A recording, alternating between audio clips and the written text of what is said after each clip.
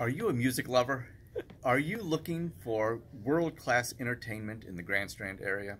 Then I want to tell you about on October the 26th, Steve Bailey and Chuck Cannon, who are both local boys who've made, to say they've made good is an understatement.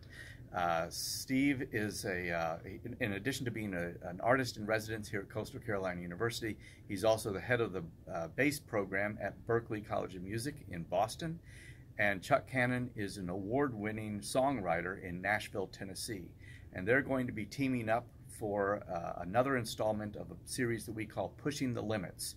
And that will be, as I said, Thursday evening, 7:30 in Wheelwright Auditorium. It's October the 26th.